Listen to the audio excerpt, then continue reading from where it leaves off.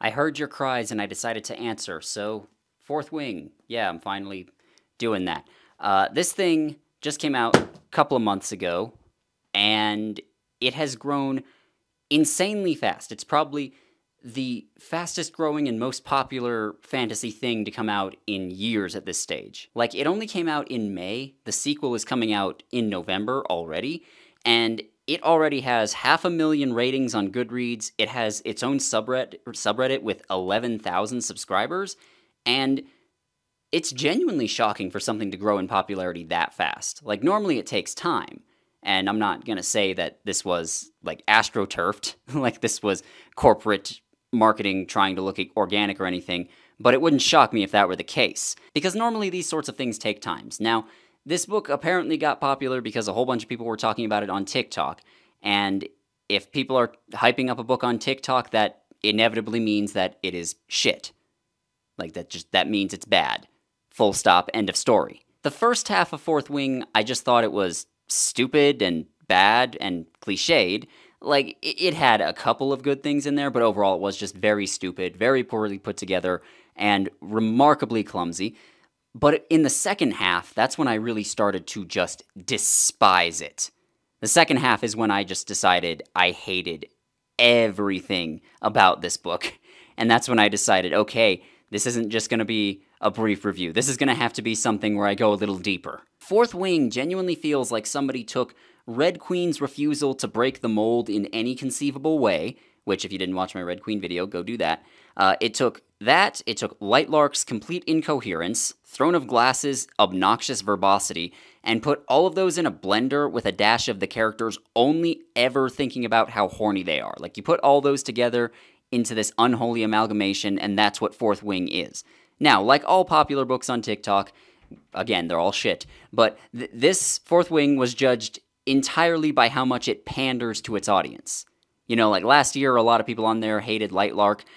They didn't hate Lightlark because it was bad, although it is. They hated it because it didn't give them the exact same enemies to lovers romance that they've read 35 times already.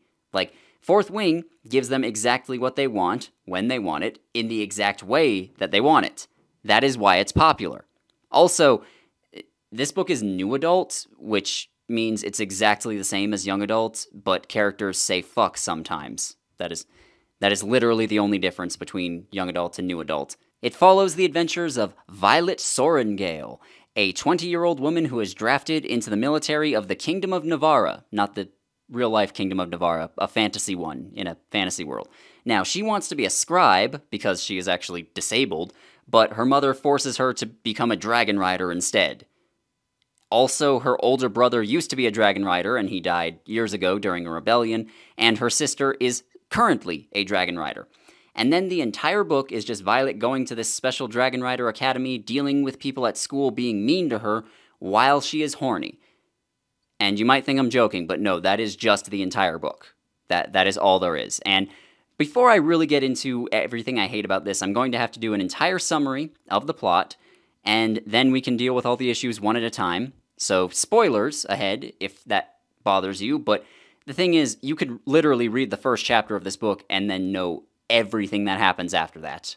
But still, spoiler warning. Part 1, the summary. So we start with Violet being conscripted, or rather it's a little while after she's been conscripted, and she and some others have to climb a big stone parapet up to the barracks where the Dragon Riders live and train. It's like their first test, I guess. Violet has known this is coming for a while, so she's been training hard, but even after 6 months of intensive training, she's still in really horrible shape. She was training to be a scribe for most of her childhood, but she was forced to be a dragon rider. Like, her mother is the general, she's actually in charge of this whole academy that trains the dragon riders, and her mother is forcing her to become one because ego.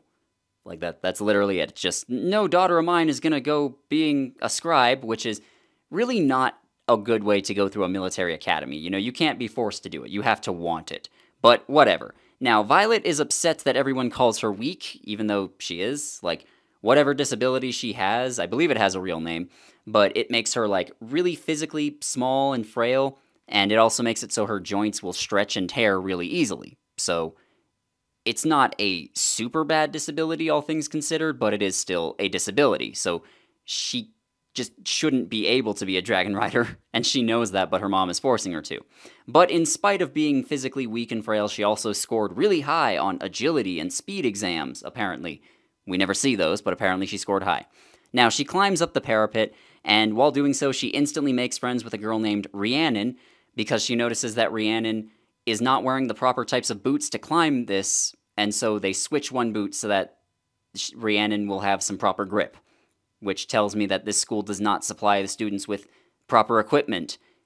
And this first test, which could kill you if you do it wrong, they just sort of throw you on it, and they don't actually care about you doing well. Okay. As if to hammer that point home, a lot of people fall off and die while they are climbing up this. And at one point, Rhiannon just tells her, stay away from Xaden Rierson, which is the name of another guy at the academy. Basically, he is a high-ranking rider at the academy. He's a couple years ahead of them. This is his last year before he graduates. And he is the son of the leader of a failed rebellion.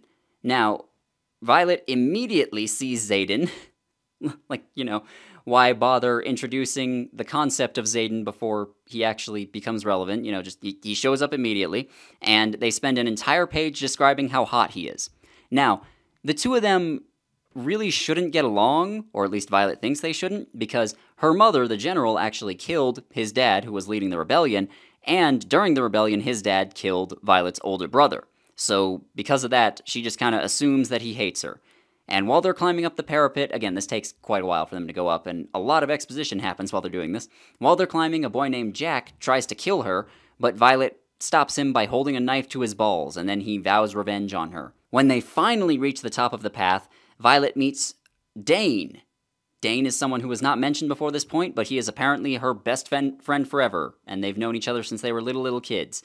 So after like 30 pages, Violet already has 8 stereotypical love interests. Now, while climbing, she hurt her knee, so she goes to get it treated, and Dane helps her walk over there. And she offers to pretend to have sex with him so other people will think he's like a stud? Some people are really fucking stupid. I don't know. And she's very obviously super interested in him, and she tries to flirt, but it just comes across as just very, very painful. Like, the book is trying to tell us that she's witty, but the wittiest thing she says is, leather does it for you, to Dane. So, I mean, she doesn't really come across as witty in the slightest. And also, after this point, we learn that 67 people died while climbing the parapet. So 67, before they even reach the school. Violet also gets assigned to Xaden's squad, which is called the Fourth Wing. Because the Dragon Riders are split into different groups, and they're called wings. So there's like the First Wing, Second Wing, Fourth Wing, etc. And I just want to say that it does annoy me when the first book in a series has a number in it other than 1. This is Fourth Wing. It's the first book, but it has 4th in the title. It's the same reason I refuse to read I Am Number 4. They also hear a dramatic speech about how half of the cadets will be dead by the end of the year. I'm really trying not to get into my later problems right now during the summary, but oh my god, it's hard at moments like that. It is so hard. So later, Violet talks to Dane some more, and he says that she got assigned to the Fourth Wing because Xaden wants to kill her. Because they're just allowed to kill cadets here. Cadets are just allowed to kill each other, and their superior officers are just allowed to kill them for no actual reason. And then Xaden comes in, and he acts kind of hostile, and then Violet runs away. And then they go to a class which is specifically called Battle Brief, and they return to this a couple of times throughout the book, but it's really only important this first time.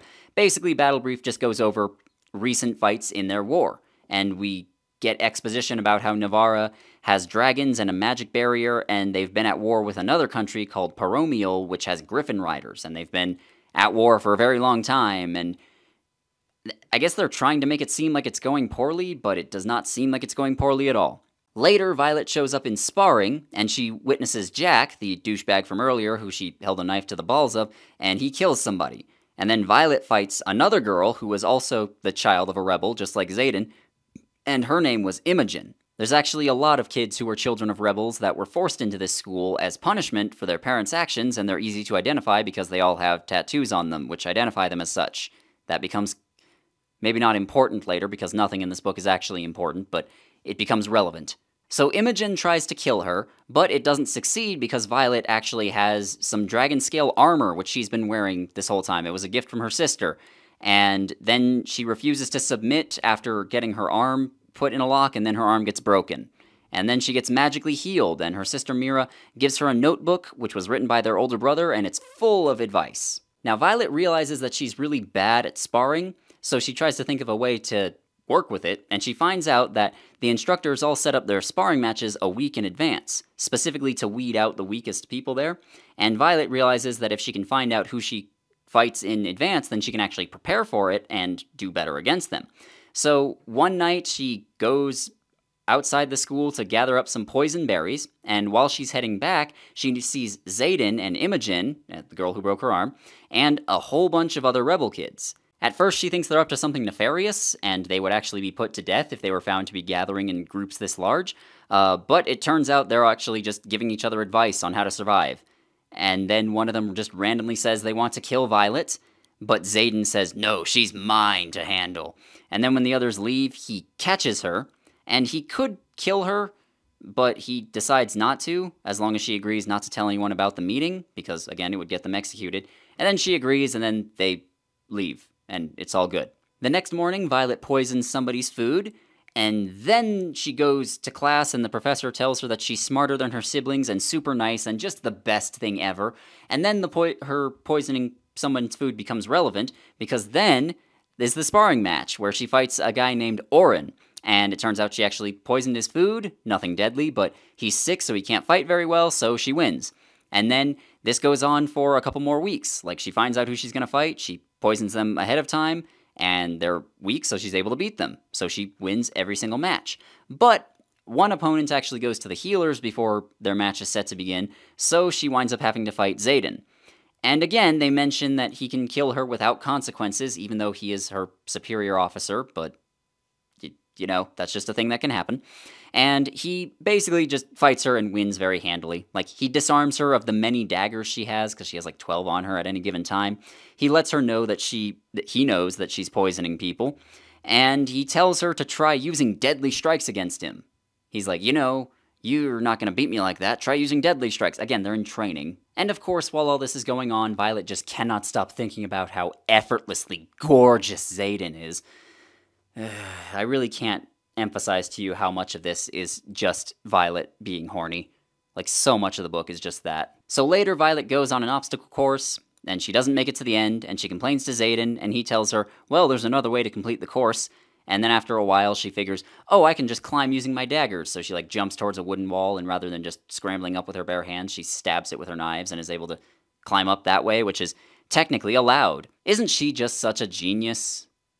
Really, she's just such a genius who is totally working within her limitations. So later they go and meet some of the dragons, and a red dragon decides to just kill one of Violet's squad mates. His name is Prior, and the dragon just kills him, because that's just a thing that, again, happens a lot and is very common at this school. Now, some dragons smell her dragon scale armor, and they sniff her, and they're like, she's cool, so they don't hurt her. And this all happens in October. And I know it happens in October because Violet specifically mentions it happens in October. October exists in this world, so I guess this world just has the exact same orbit as Earth. Now, Jack and company just attack Violet while she's looking at the dragons, because again, they are just allowed to murder each other. That's just a thing that happens. She throws a knife at one, and apparently she, quote, knows where to hit because she has weak joints. Like, yeah, I don't think it's that impressive to know to just hit in certain spots with a knife. It really doesn't matter where you hit, that it's always going to hurt. So a big black dragon comes along and then chases them all off, and that dragon chooses to bond with her. His name is Ternianac. Dragons in this book are all given Scottish Gaelic names, which is kind of neat, I guess. I wish more people spoke Scottish Gaelic, then you would know my last name is pronounced Tullis. That's not a joke, that's how you say it. So she climbs on Tarn's back and they fly off, and later they land, and Violet is mad at her mom because her mom doesn't seem to care that she almost died. And basically, throughout this whole process, Violet bonds two dragons. One is Tarn, the big black one, and then there's a much smaller golden one named Andarna, who is actually so small she can't carry Violet on her back. And Tarn is also mated to Zayden's dragon, whose name is Sigael, or something along those lines. I, I guess I shouldn't talk shit about not being able to pronounce Scottish Gaelic names. Because she's bonded to just such a cool, powerful dragon, Violet gets a mark on her back. It just covers most of her back, and everyone's like, whoa, that's so cool and impressive, Violet. And then Dane kisses her, and that doesn't lead anywhere, but, Dane kisses her. And now she's a target for other people who want to bond with Tairn and get his power. Why would Tairn bond with them after they kill his rider, who he seems to like a lot? I don't know, but they seem to think that if they just kill Violet, then everything will be great. They try doing flight training, and Violet falls off a whole bunch. But she doesn't die, obviously, but she keeps falling off Tairn's back while they're trying to fly around, which seems like an important skill for a dragon rider. Now later, a bunch of people, including Orin, the guy she poisoned earlier, tried to kill her again because she's just so special and so cool.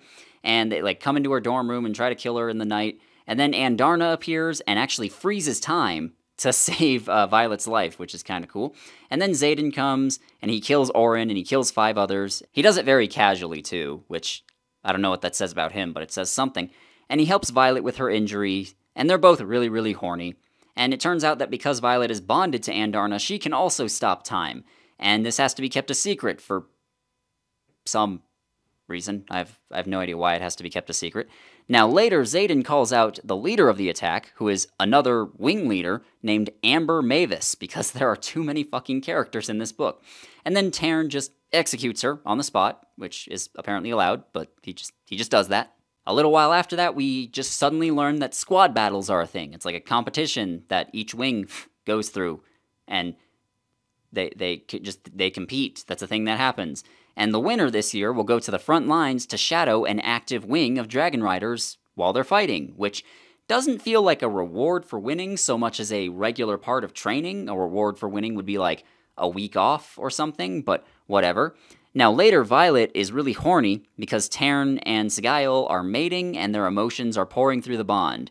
And Xaden shows her how to shield the bond, and then the two of them make out for a bit, and then he pushes her away and says we shouldn't do this because reasons. Rhiannon also tells Violet that she's the most powerful rider of their generation, which I guess makes some sense because she bonds with 2 dragons, which is apparently a thing, but also Violet's not that impressive, stop sucking her dick. Violet spars Jack for a little bit, and she kicks him in the balls, and then he tries to cheat by using magic, and then she hits him with ground-up oranges, which apparently he's allergic to, and then she wins. And then we go to chapter 25, and it's already in the middle of the squad battle. Like, Violet already competed and won at this point, but I guess we didn't need to see that. Like, we just need to hear after the fact that the main character is the bestest, coolest person of all time. The only actual competition we get to see is the last one, where they have to find what would be most useful to an enemy if they were to attack the school. And Violet and company decide, okay, what if we just get a map of troop movements? And that would probably be the most valuable thing to them. So they steal it from her mom's office, and while they're there, they learn that there's rumblings of another rebellion in Tyrell, which is the same place that Xaden came from, where there was a rebellion not long ago. And after they bring the map to the judges, they win, and their reward, again, I feel like we should put quotes around the word reward there, is that they get to shadow the wing that has Mira, who is Violet's sister, and then while they're shadowing them, a battle comes, and they all have to immediately leave. Violet literally has to be dragged off to avoid helping her sister. And it ends with them flying away and seeing a whole bunch of griffins close in on the keep. And later we hear that the riders all survived, and there was no casualties, there were no issues whatsoever. Later they're flying, and yet again, Jack attacks Violet. He stabs one of her squad mates, a guy named Liam, and then Violet fights him, and finally she activates her magic, which she has been unable to do up until this point, and she actually kills Jack, sending him falling down a chasm to his death. Turns out she can actually use lightning. Yeah, she can just shoot lightning from her hands and stuff, which means this is the second young adult series in a row that I have done where the main character uses lightning, and I don't know what to do with this information. And just to hammer home how special and cool Violet is a little bit more, we learn that she is the first lightning user for 100 years. Awesome. So she's super sad that she killed someone, which, like, what did you expect, dumbass? Like, at this stage, she's had several opportunities to leave. Like, her mom would be mad at her, but she's had opportunities to leave and go train to be a scribe or something, and she hasn't taken any of them because she's like, no, I want to be a dragon rider. I want to prove to people that I can do this. But Like, what did you expect? You were gonna have to kill people at some point, dumbass. You should have just been a scribe, I guess. So Xaden comforts her because of that, and then they kiss for a bit, and then a little while later, they have sex. And it's, like, pretty graphic, so I'm not gonna go into a lot of detail about it, but I will say that Violet is so into it, she shoots lightning and sets the curtains in the room on fire, and then later, it turns out she also set some trees outside on fire, too. Which is just beautiful. They are now approaching the end of the school year. It doesn't feel like a year has passed, but they're now approaching the end of the school year, so Xaden is about to graduate, and then they have sex again, and then the academy is under attack, which is the first actual threat of the story, so they all rush out and get prepared to fight back, and it turns out, oh, okay, it's actually just war games. It's a drill, basically. And then they're like, okay, cool, it's a drill, so they go fly off, and then Violet and Xaden sneak off to try and have sex again, and it turns out there actually are Griffin Riders out there, so it's not a drill. Like, Griffin Riders come and they find Violet and Xaden while they're sneaking off to fuck, because all of her problems are self-inflicted. Now, it turns out Xaden, along with most of the other kids who are marked as rebels because their parents rebelled, are actually traitors, and he gives a bunch of information and some weapons to the Griffin Riders. And this is where the book really just loses coherence, because the Griffin Riders say that there are these creatures called Vanine that are coming, and they are super dangerous, and apparently there are legends about them, but we haven't heard anything about them up until this point. And the Vanine are also kept super secret for some reason, even though they're going off and attacking entire cities and stuff. And anyways, they go off to evacuate a town, and Violet decides to help them out because, oh, it's the right thing to do. And while they're doing this, a Wyvern shows up, and those aren't supposed to be real. And then there's just a giant battle that happens. Liam dies, the guy that got stabbed earlier. He survived, but now he dies. And then Violet takes out a Vanine by herself, even though earlier we heard that it only takes 2 of them to destroy an entire city. But during the fight, Violet gets poisoned, and then she falls off of Terran's back while he's flying, and then she gets caught by Andarna. And then we go to the epilogue, which is told from Xaden's POV. Of course it is! Violet survives. The poison just affects her memory and makes her lose some of her memories. We don't exactly hear which ones she loses, but she loses some of them, I guess. And then her brother Brennan comes in, because it turns out he's alive. And then he says, "Welcome to the rebellion," and I guess that exists, and that's the end. That is where this ends. I hate this book so much. Like I said, the climax is where things just completely lose coherence, because while it was bad up until that point, at least it all made sense. Part blurk. There is no conflict. So now that you know the book and you know what happens in it, let's talk about everything that is wrong with it. And the big thing that is wrong with it, or at least the thing that is wrong with the actual plot, is that there is no conflict. Like, hearing the summary, you might think it's about Violet wanting to fight the evil Griffin Riders, but no, it's not really about that. In fact, it's barely even mentioned until near the end. It's not about Violet trying to overcome her disability and succeed as a dragon rider either. It's also not about her romance with Xaden. The 2 of them just are in love at some point. The closest thing there is to a conflict here is all of her fellow students trying to kill her. But they don't have any real reason to do that. It's just that they're trying to kill her. So it's like a weird high school drama with bullies, except the bullies are actively trying to murder the protagonist. And everyone involved is a fucking adult. I want to hammer that home. The youngest of these people is 20 years old, and the rest of them are much older than that. These people should not be acting this way. And I wouldn't think too much about this if it was just a regular high school drama, because you can have characters that hate the main character for no reason if they're just jerks, and they try to make the MC feel bad about themselves. But them trying to murder her just for existing in their vicinity is not just stupid, and it's not just really dull motivation for a villain, but it just makes no sense. Like, the Kingdom of Navarra puts all this effort and time and resources into training them, and then just lets them die. And on top of that, even if we're not talking about all the waste that Navarra is putting through here by allowing students to just murder each other for no reason, would you trust these people after graduation? If they tried to kill you? Like, if Jack killed Violet, then her friends and her lovers, her older sister and everyone, they wouldn't trust him afterwards. Or what if Xaden decided to kill Violet? Like, let's say he actually was a psycho like she thought at the beginning, and then later he graduates, and he has to work with Mira, her older sister. Like, would she want to work with him? Would they be able to trust each other? Fuck no, they wouldn't be able to. Like, this entire military would be incapable of working together if they just allowed people to murder each other like that. And again, that's not even really what the story is about, because they're never really a threat to Violet at all. Like, she's protected by Xaden, she has the magic dragon scale armor, which saves her life more than once, and also she has lightning later on, so she's like super powerful, and no one can stand up against her. So there's no actual threat here, and Violet is way more preoccupied with Xaden's than with all the people that are trying to kill her. Like, she barely even thinks about Jack and company outside of the scenes where they are actively attempting to murder her. Like I said, this book takes place over the course of almost an entire year, but it feels like a week passes. You know, because there's little indication that the characters are changing, or that their relationships are growing and changing, or even that they get better at anything. Like, they just suck at things, or specifically Violet sucks at some things, and then she's better in a later scene. You know, there's not any real training here. And in the background, we have the big war against the Griffin Riders of Paromial. Now, why are they fighting this big war? Not important, I guess, so we don't need any depth, I guess. Like, we don't need to know why there's a war going on, just that there is a war going on.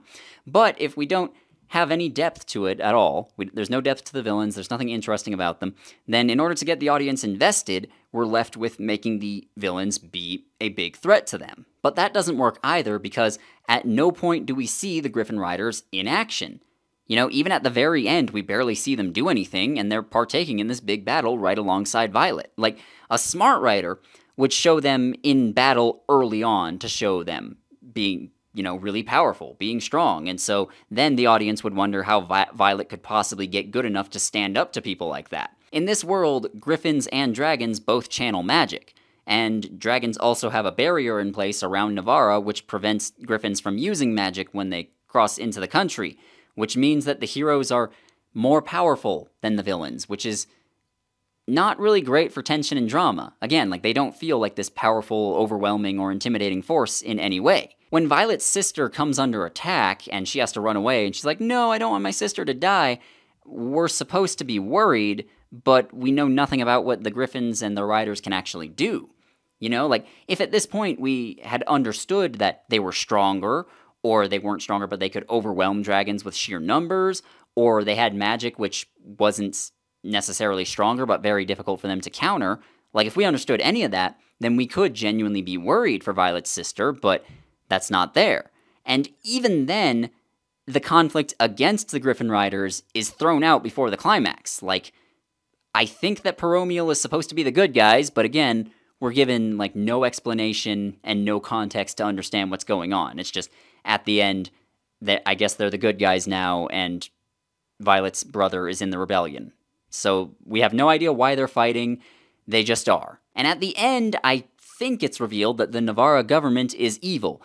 Now, we've seen little indication of them being evil so far. Like, we've seen that the conscripts are treated awfully, but that seems like incompetence more than anything. Or if you're stupid, it seems like really harsh training. But really, it just seems like incompetence rather than them being evil. And then there's just these secret magical creatures that are bad that the heroes have to fight that come in out of nowhere and are, I don't know what role they play in this other than that they are bad. So there's a rebellion going on, but we have no context for it. We don't understand why it's happening or what's going on. Like, we don't even have a scene of some nobles sneering at dirty peasants, so we're thinking like, okay, the dirty peasants are revolting or something. So all of the, quote, epic conflict in this fantasy novel just winds up being action figures bashing into each other. And the thing is, that might be fine for people who just want smut, but it takes 370 pages to get to the first sex scene. That's the only thing in here I can think of that appeals to any sort of audience, but it takes that long to get to it. Why would they even bother? You know, why wouldn't they just read something that's shorter and gets to the frickin' point? And it's also weird for this to be considered a smut book as opposed to just a book with some smut in it, because it has all this fantasy stuff, but then the fantasy is just there to have lazy, life and death, quote-unquote, bullying. So, if Fourth Wing was shorter, it had no murder, and it was set in a regular school, it would be exactly the same as it is now, up until the climax where the fantasy stuff actually starts to matter. So, there isn't a real story here at all, is what I'm getting at. There is a plot, like there are events that happen, but it's not really about anything. That's why I really only started to hate this book in the second half. Like, the first half was bad, but the second half is where it dawned on me that nothing here matters at all. Part Q. Violet is the worst protagonist ever. Alright, before I get into this, I do just want to say one thing. Violet is an actual character.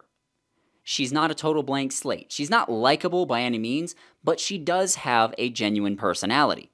Like, right before this, I read Red Queen, and the protagonist of that book, or that book series, Mare Barrow, had nothing. She was a complete blank slate, 100%. There was no personality or anything to her. Violet Sorrengail is selfish, stupid, overly reliant on other people to do anything, unable to control her sexual urges, and only does anything when someone else tells her to do it. And that's bad, yeah, but 9 times out of 10, I will take a protagonist I hate over one who actively bores me. So, I'll say that much. Violet is better than a lot of terrible young adult protagonists. The only time I liked her was when she was poisoning her sparring opponents before their matches. You know, it's cheating, but that sort of ruthlessness is a strong character trait. And it made me start to feel like maybe she would have to, you know, work around her disability, or work with it in some way. But no, she essentially isn't disabled by the end of the book, because she just powers through, and through the power of her willpower, her disability no longer matters by the end of the book. Like, you hear that, people in wheelchairs? You just don't want to walk badly enough. Just try a little harder, and you'll start running like before. Except, Violet is going through all this trouble, and she doesn't even really want to be a dragon rider. Like I said, her mom forces her to be one, and if this was a story about someone trying to become a rider, despite everyone around her telling her she can't do it, it might have been good. A disabled character having a dream, and everyone around them going, no, you can't do it, but then they decide they're going to do it anyways, like that could be really good. But it's not that. It's about a girl being pushed around and doing what others tell her to do. At one point, Xaden makes Violet a saddle so that she can ride on Terran's back more easily and won't keep falling off. But she doesn't want to use it because everyone will know that I need it.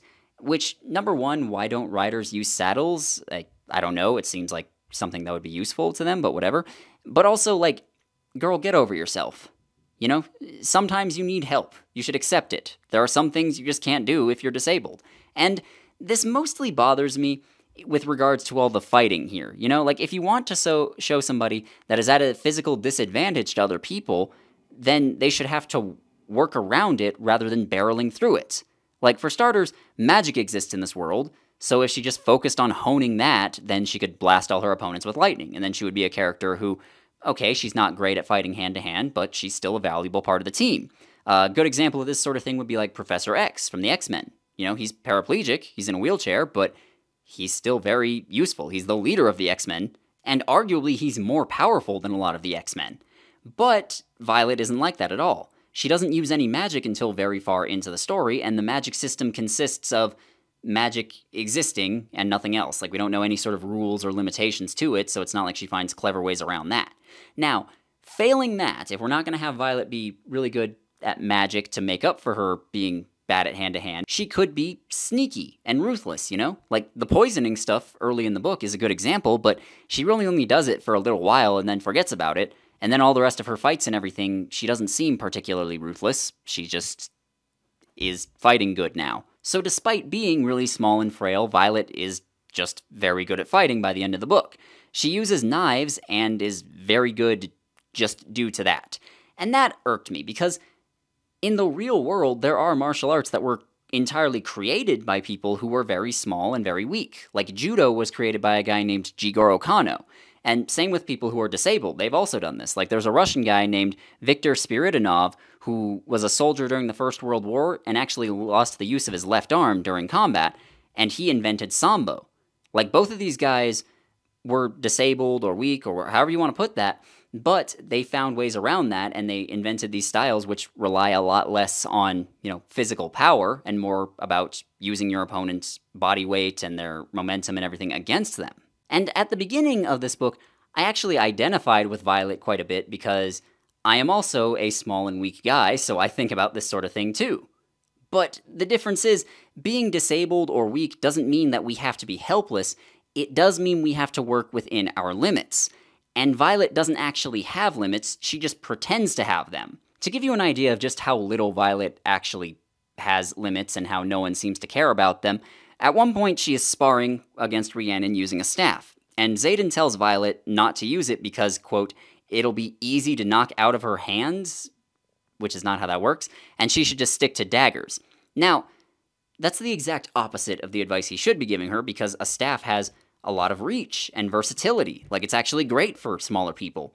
And daggers, I mean, there's nothing wrong with those, but if you're slashing at an opponent with something that has that little reach, you are at the risk of being grabbed, and at no point does she have to, like, learn to counter that. Like, Xaden goes, okay, if you miss and then he grabs your arms like this, here's how you can throw him, or here's how you can squirm out of the grapple or something. Like, there's no point in this book where Violet has to work within her limits and become a great writer in spite of that. She just powers through, and then it's just not a problem.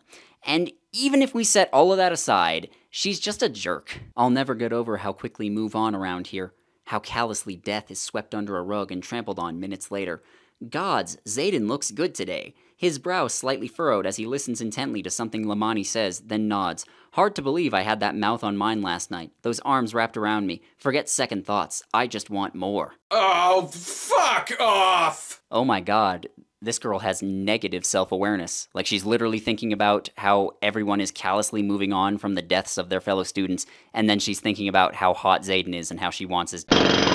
If this was a better book, I would assume that that was being done as a joke. You know, it's like being done to show how Violet is lacking in self-awareness or how she's a hypocrite or something. Like, good series do this a lot. Like, Wheel of Time actually has a lot of moments where characters, in their inner thoughts, are either being hypocritical, or they're projecting their own insecurities onto someone else, or they're lacking in self-awareness, or, you know, just stuff like that. And it's genuinely funny, but in here, no, that's not the case at all. It is just the protagonist being completely right and self-indulgent all the time. And I don't really have a good place to put this, but Violet is just constantly horny from page 1 to page 498. She is just always horny. It is hard to emphasize how often there was a scene that was almost interesting, like it was a good character moment or something is actually happening in the story, and then it gets interrupted by Violet thinking about how she wants Xaden to...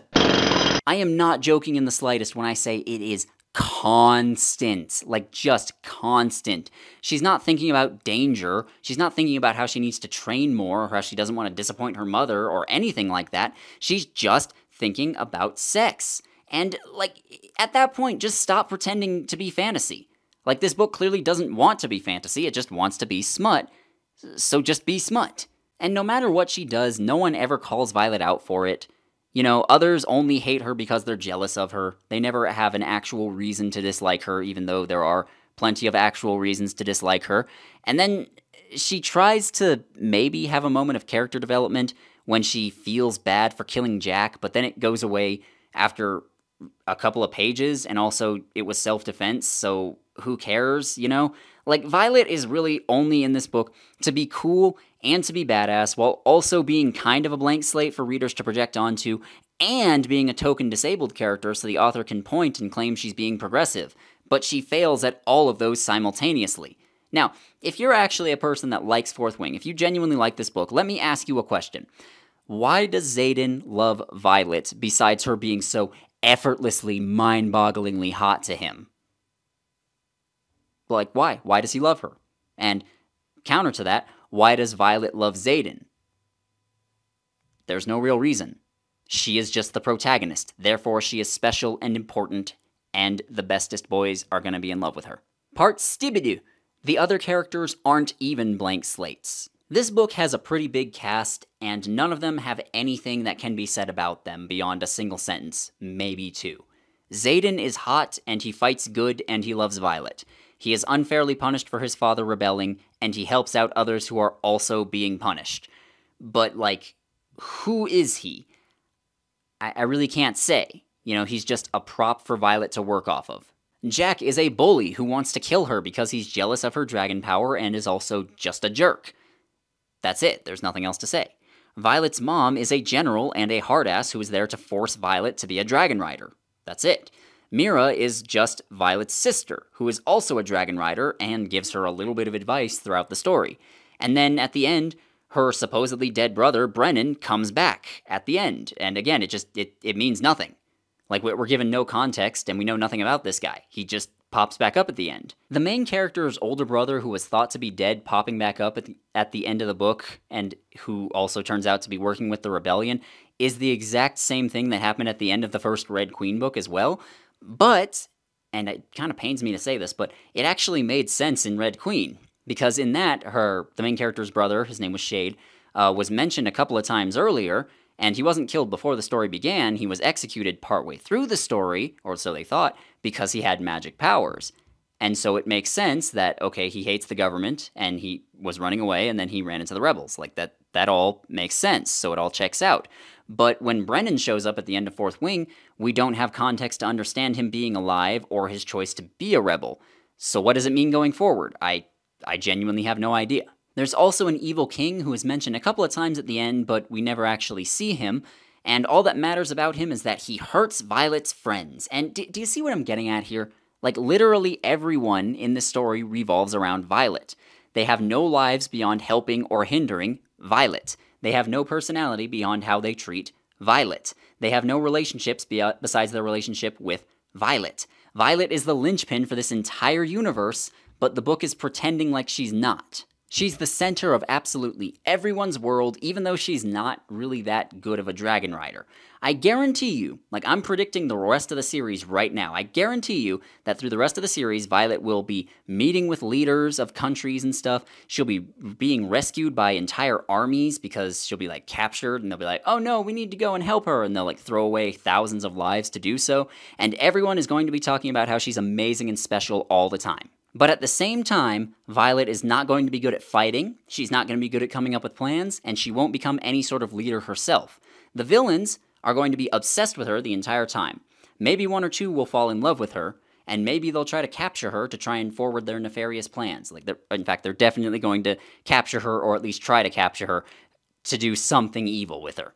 Everything bad they do is going to relate to how they mistreat her and her friends. Like, everything bad the villains do is just going to be about Violet. There's not going to be any real ideological differences besides doing bad things is bad, and Violet thinks that doing bad things is bad, but the bad guys think that doing bad things is good. Like, I guarantee all of that will happen. Violet is going to be the most important person ever, while also being incompetent, unhelpful, and unlikable. And I know that this section was supposed to be about the other characters, and I'm still talking about Violet, but that's the point here. She's so powerfully bad that she ruins the rest of them too. Like, they aren't even blank slates, they are just props for her to use. Part Kickabidoo. The tropes are unearned, but they're also all that there is. This book can entirely be summed up by simply naming entries on TV tropes. Ready?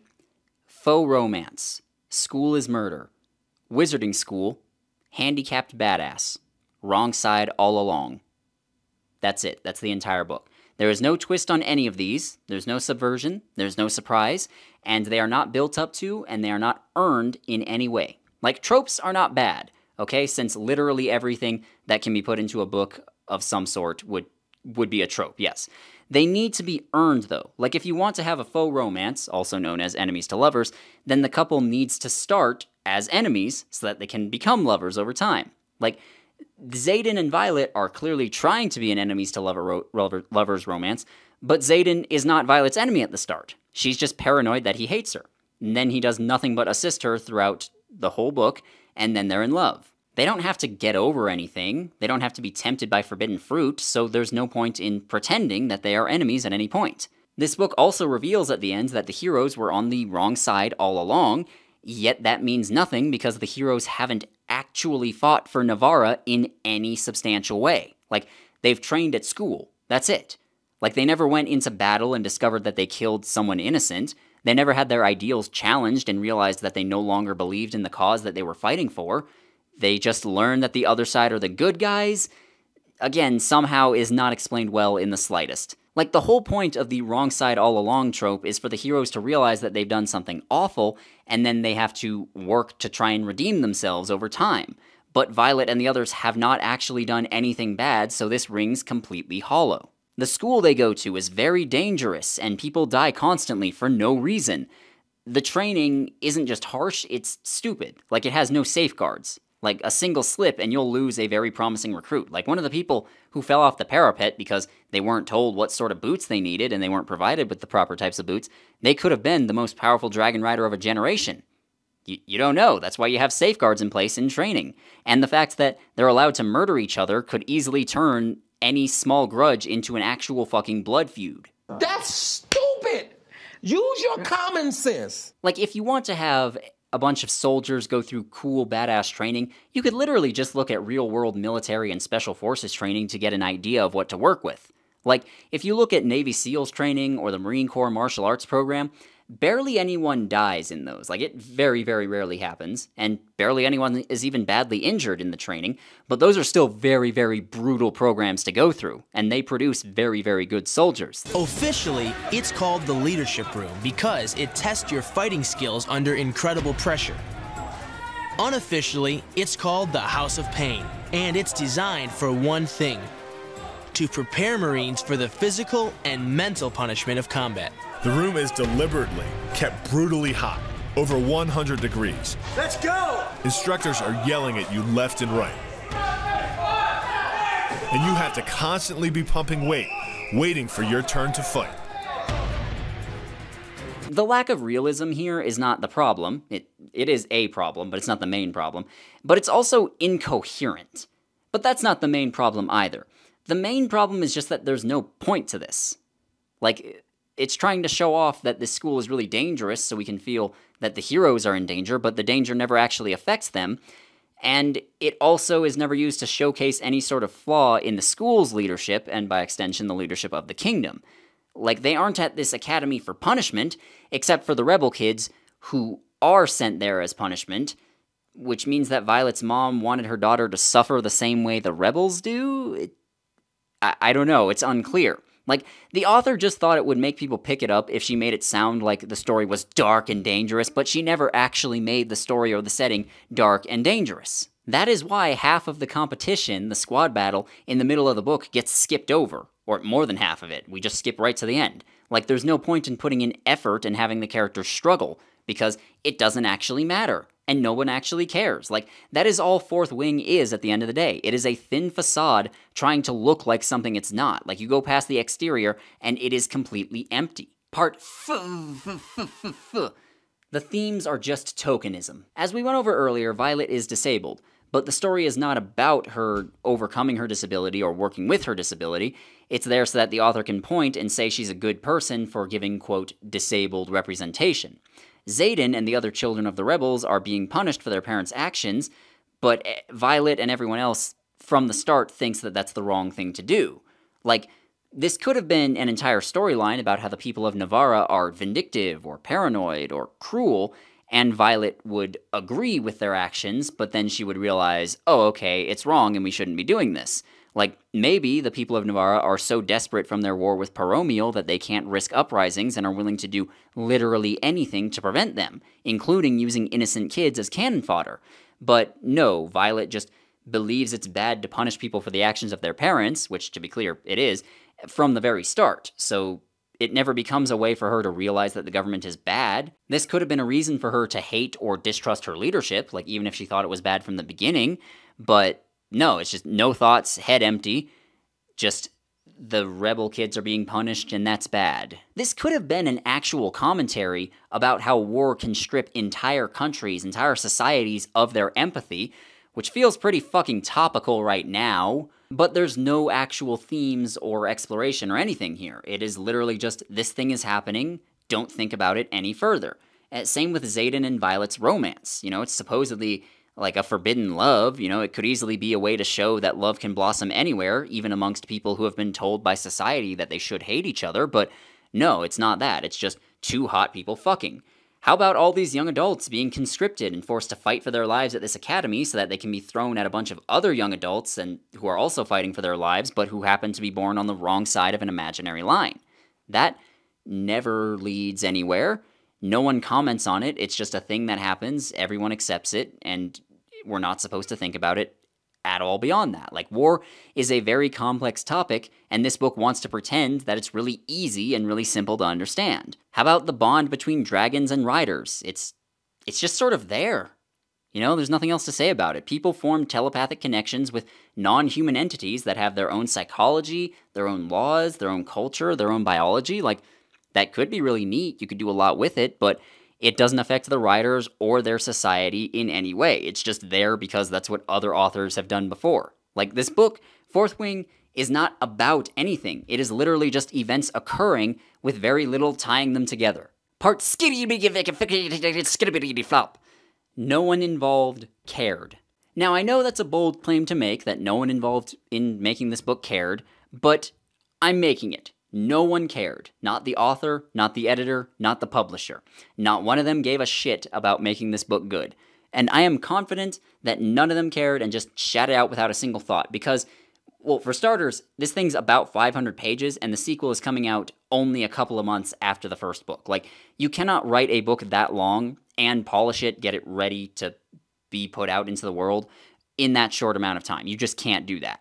But what really made me realize how little they were trying was just one small scene near the halfway mark of the book. So I mentioned earlier that at one point Violet is sparring with Rhiannon using staffs, and they don't say anything about them. They just say they're using staffs. It doesn't say what kind, doesn't say how long they are.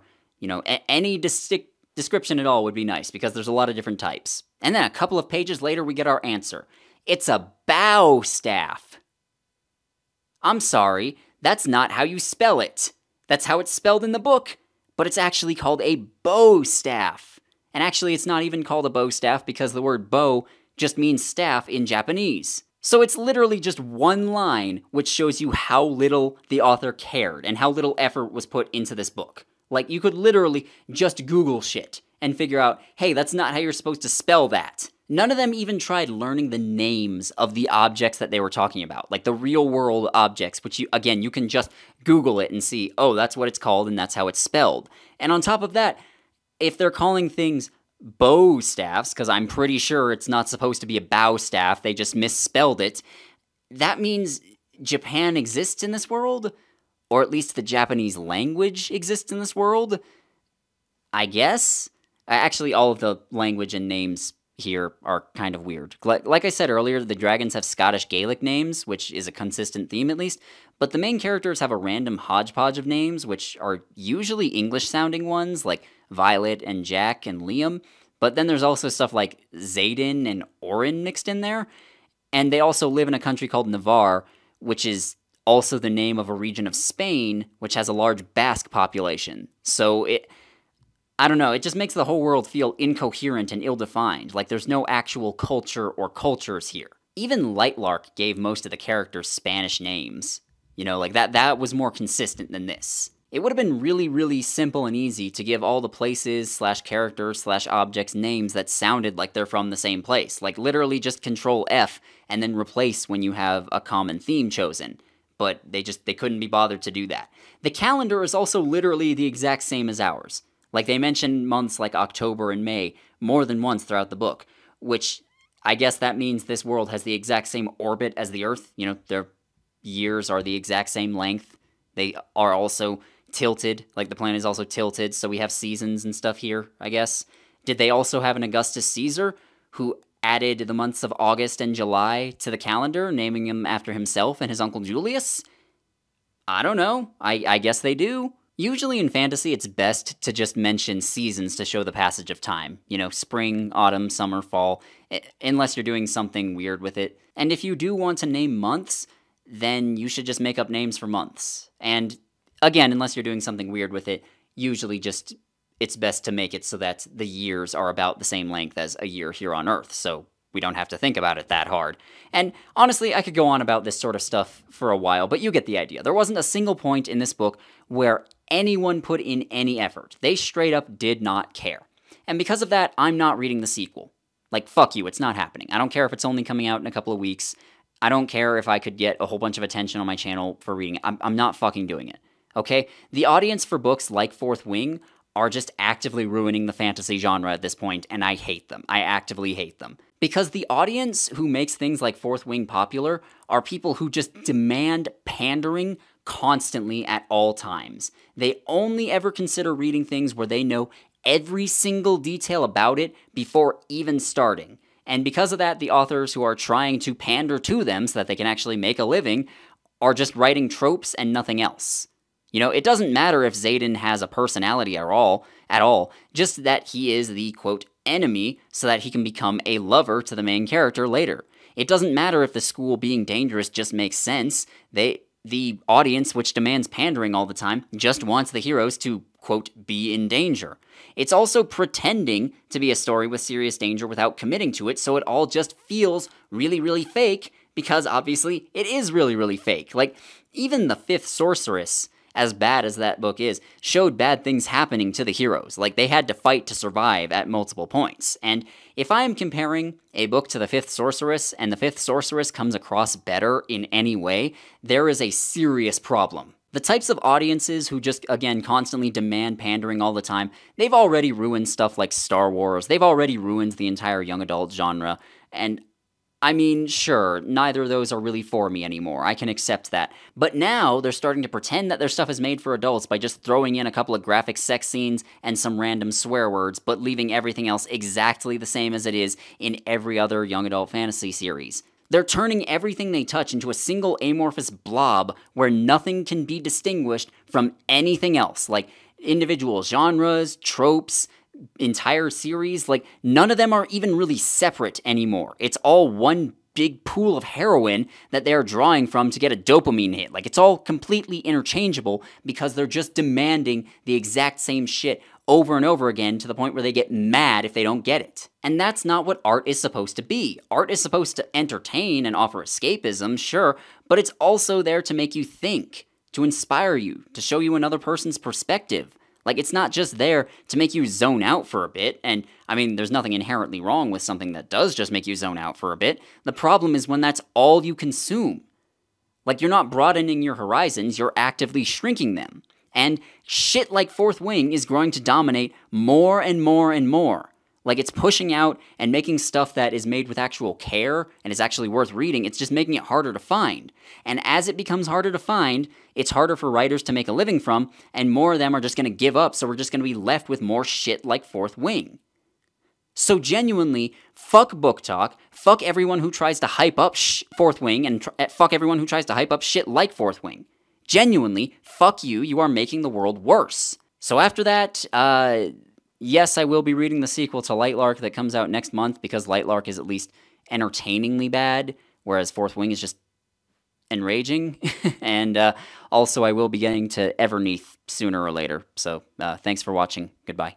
Hi everyone, you watched to the end. You're probably familiar with the patron names that are on screen right now.